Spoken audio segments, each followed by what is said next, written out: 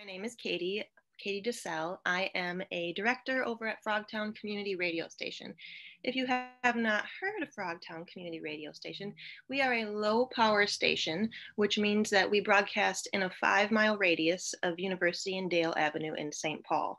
Our call letters are WFNU, and you can look us up at WFNU.org, where you have a list of all of our programs and everything you'd ever want to know about the radio station is on WFNU.org.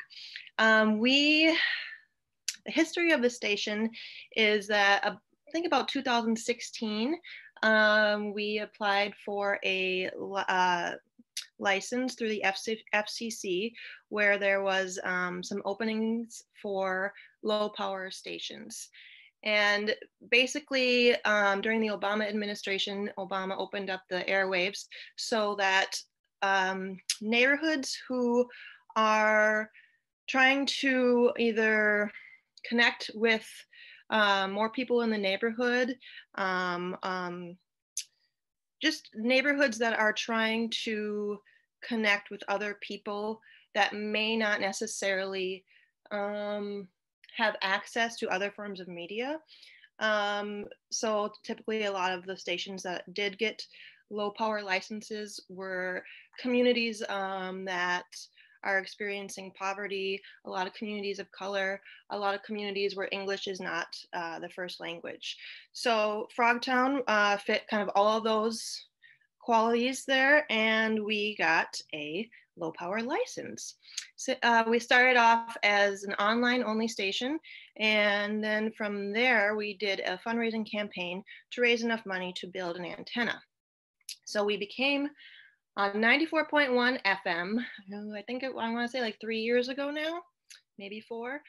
And we have been going strong on 94.1 FM since then. We've had a lot of different changes in the station. We used to be under an organization called Frogtown Neighborhood Association, where we started off. And then in March of 2019, myself and 2 other volunteers at the station formed our own nonprofit. It's called Frogtown Tuned In, to kind of take over the station and have the station be housed under Frogtown Tuned In.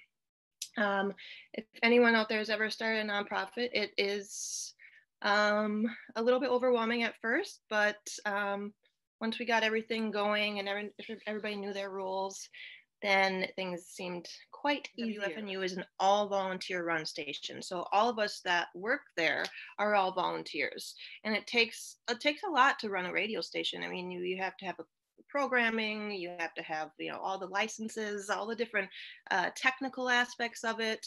So it really is a family we have here at the radio station.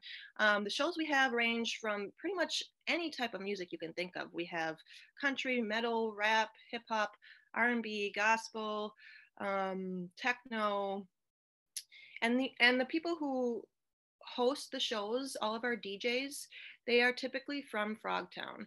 If not Frogtown, they are, they're from St. Paul or in the Twin Cities. So our focus is really trying to have a community radio station, people from the neighborhood, people who care about Frogtown and who want to put out quality programming for the residents in St. Paul and in Frogtown. Besides music programs, we have political talk shows on different ends of the spectrum, politics-wise. We have shows about wellness. We have a wonderful news show that Serene hosts, Radical News Radio Hour. We have a couple sports shows. A couple years ago, we started a program that teaches individuals with developmental disabilities radio and broadcasting skills. And we have a few shows that are hosted by people with autism, and those are fantastic, not just because they're hosted by people with autism, just because they're fantastic shows. And it's great to hear voices that are not typically heard in mainstream media. So that's one of the things that we really take pride in at the station, that stuff you hear on WFNU is not something that you're going to hear if you turn on other mainstream radio stations. It is stuff about Frogtown, and not just that, it's content from voices that are not typically heard. So whether that be people of color, or people with living with disabilities, or women programmers, it's something that we really are happy that we are able to provide a platform and training to individuals who want to have a radio program. And so if anybody out there would like to have a radio program on WFNU, you can email us at stationmanager@wfnu.org, and we will help you get started with that. You don't need to have any necessary background in radio or anything like that. We help you get started and train you on how to run the board, and how to set up your radio program. Yeah, thank you. You can go to wfnu.org, and on our front page there will be a link to our Give to the Max fundraiser.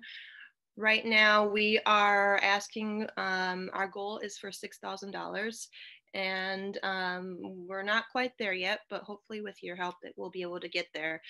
It takes money to run a radio station. You have to, we pay for rent, we pay for to keep our lights on, all the license and the fees and the equipment. And all of these things are funded by listeners, by donations. And we really appreciate all the support that we get from listeners, because you guys, our listeners, help keep us literally on air.